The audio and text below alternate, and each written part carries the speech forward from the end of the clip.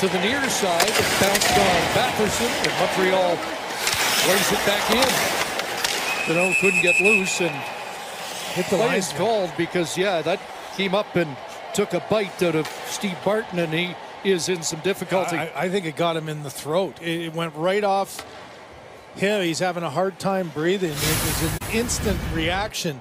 This is a rolling puck that's just trying to get dumped in. Oh, it hit off the boards first and then went right up into his face.